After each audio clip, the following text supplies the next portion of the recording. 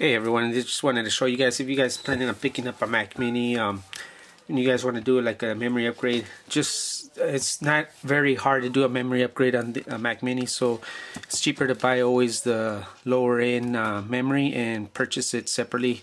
You can always buy the memory somewhere else, and I'll show you how easy this is to just open up your Mac Mini.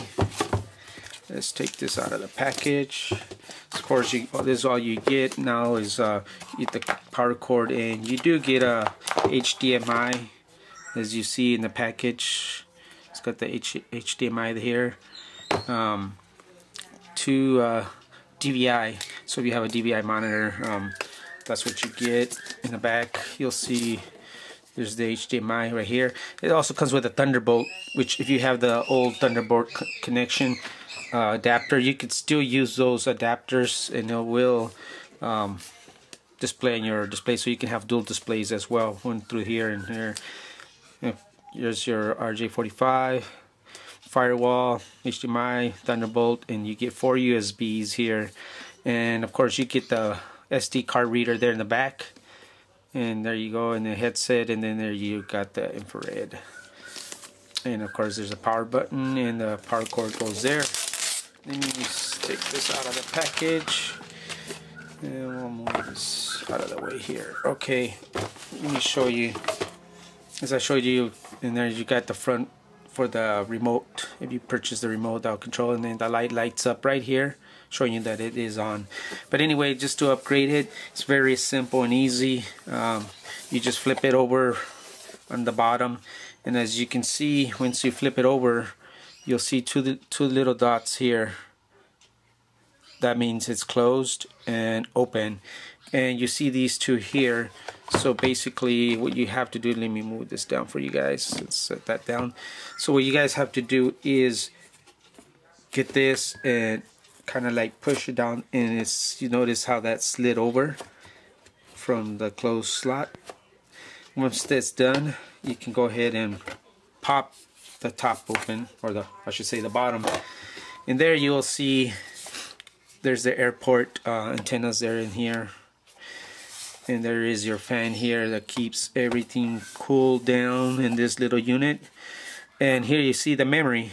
Again, this is very easy to upgrade yourself. There's these two little dots or levers here. Basically you just pull them out like this, and as you see, this will pop out. Then you'll take out the old RAM. Same thing with the bottom one. You just slide it out like that, pop it out, and of course these are the 1 GB ones here. So you can go ahead and then purchase your 4 GB, or depending on what you want to upgrade it to. And of course you'd have to buy it in sets, so that way you can put it in here. And again, to install it, you just got to make sure, as you notice, that you got the longer piece, short piece. You can tell here the little notches here, so you can't make a mistake. So you gotta just make sure you just align that to the memory, and then you just slide it back in here.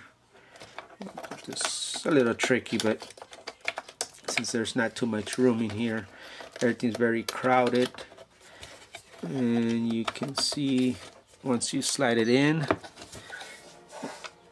it's kind of like at an angle there. And then once you slide it in, you got to make sure that you don't see none of that copper from the memory showing. That means it's well in. So then you go ahead and push it down, and it snaps in. Let me see if I can do this here so I can show you guys. You push it in like this. It goes in. It's all in. So now all you have to do is just kind of push it down, and that's it, and then you'll be all upgraded. It's a lot cheaper than getting the upgraded model with the memory, or trying to upgrade it at the Apple Store.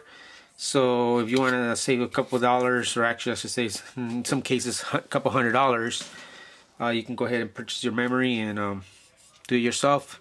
Then put the cover again. It's very easy, as you can see. There's the two little dots here. Again, where this is going to line up. This has got where it goes in here, these little notches here. So we're going to go ahead and put this little white dot here lining up with that first one, and then kind of push it down and turn it. It's a little tight, but it will turn. There you go. As you can see, it's now on the black, so it's locked. So I just want to show you guys just a quick review. I'm just going to test these out. Got a couple of these to test out. We want to see how quickly between the i5 and the i7 is. Running a couple programs.